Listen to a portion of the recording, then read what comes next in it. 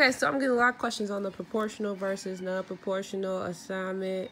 I would like to first say, please pay attention to the due dates. Don't stress over it. It's not due today. It's not due this week. Just pay attention to the due dates, okay? How can I tell if a table is proportional? Or in other words, how can I tell if a table shows direct variation? Same thing, okay?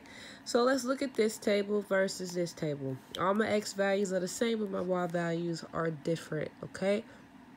If a table is proportional, that means that y varies directly with x. So that means that y varies with x. Okay, that all sounds fancy. It just means that y divided by x is going to equal the same thing over and over and over again. Okay, for example, y divided by x, 16 divided by 8 is 2. 20 divided by 10 is 2. 24 divided by 12 is 2. And then 32 divided by 16 is 2. This table shows direct variation. This table is proportional. So on that assignment, you just put yes. That's it. Now, what about this table?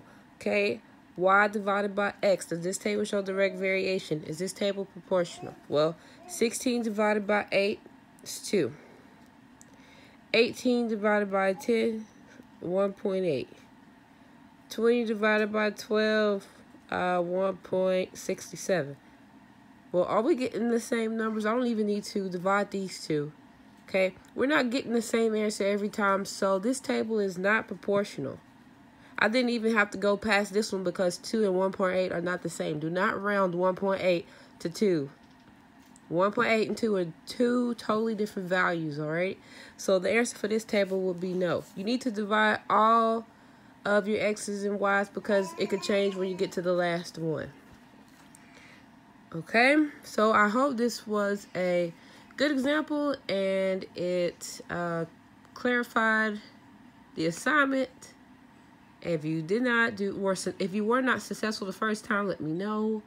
I will just delete your response on Google Forms, and then you just redo it and make a better grade this time.